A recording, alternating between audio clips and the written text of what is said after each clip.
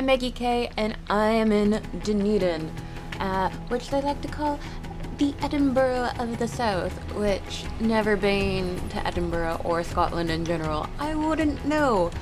So I'm not going to verify that at all. But apparently it's because of the Scottish heritage here. And for me, when I arrive to a new place, I always like to learn a bit more about the people and the surroundings, the history of what makes this place. Why is it special? So to do that, I am heading first thing to the Settlers Museum.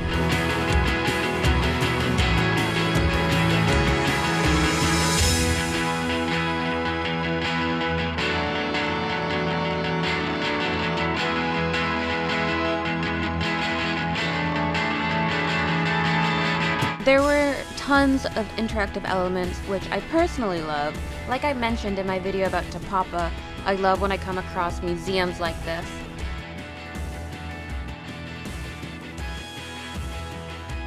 The museum is set up chronologically, so you get to see the development of the city over the ages.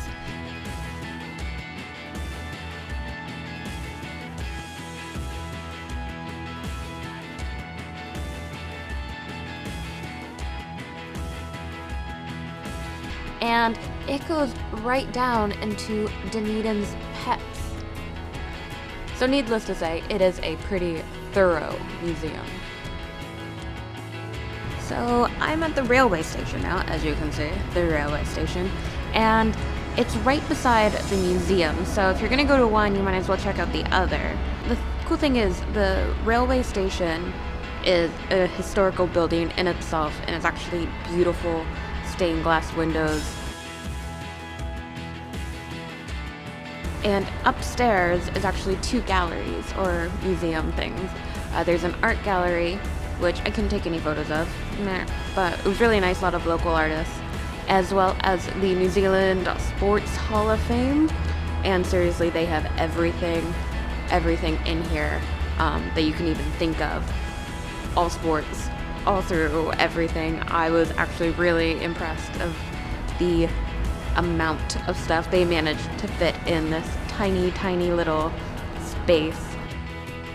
I also went on the Speight's Brewery tour. Speight started in 1876, and the thing that made this brewery tour a bit different than other ones that I've been on is the amount of history they go through. They had a overview of the history of beer itself, and then went into detail about the history of Speight's, and you got to tour through the old part of the brewery, which is no longer used, and then see the new and improved and active side of the brewery as well.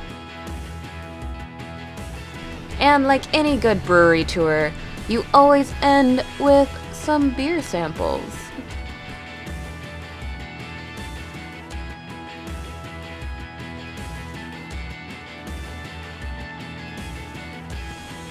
So I made it to the top of Balwin Street, well, almost the top of Balwin Street, and it is apparently the steepest street in the world, which I believe, now that I've actually climbed up like 90% of it, I think. And honestly, I can't be bothered. Whoever decided that, oh, this is a good straight up, I question your logic. Why would you do this? Why? Take a look. It's really actually a good view from up here. You take a look.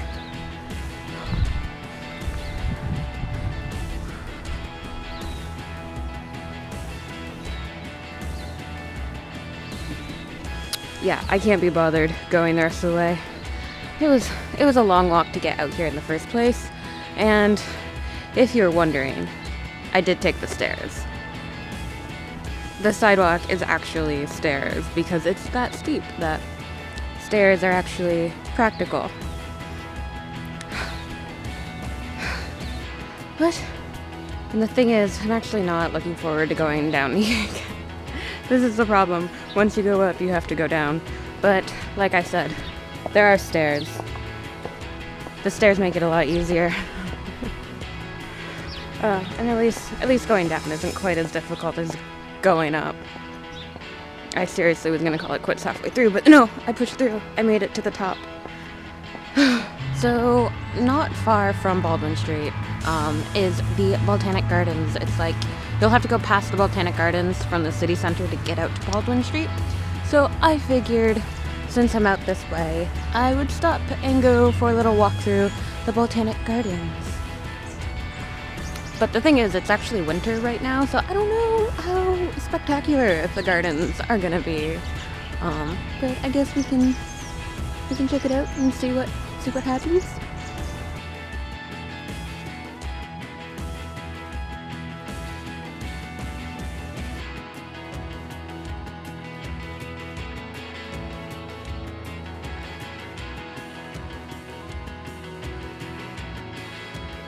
Yeah, so I think the Botanic Garden would definitely be a lot more spectacular in any season but winter. Come back in summer, maybe. So, one of the other things to do in Dunedin is to see Cadbury World.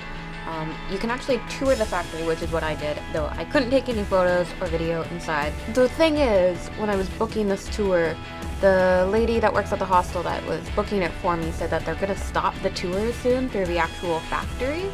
I don't know if that's like just a local rumor mill going on, but you may or may not be able to tour the factory. I did, and I thought it was really interesting to see what a large-scale chocolate factory production kind of looks like. And I got a hot chocolate on my way out because it's later in the day. I could only get a takeaway, which is cool. It's a old gold peppermint, so like a dark chocolate peppermint hot chocolate. Delicious. And I also happen to have gotten probably enough chocolate to last me the rest of my time in New Zealand. So that's it for me in Dunedin. I'm heading out tomorrow morning. And yeah, so if you like this video, give it a thumbs up and make sure you subscribe for more travel adventures. Hey, I'm Meggie Kay, and I'm about to head to New Zealand's South Island, and it also happens to be July, meaning the middle of winter. So I need my backpack to be filled with more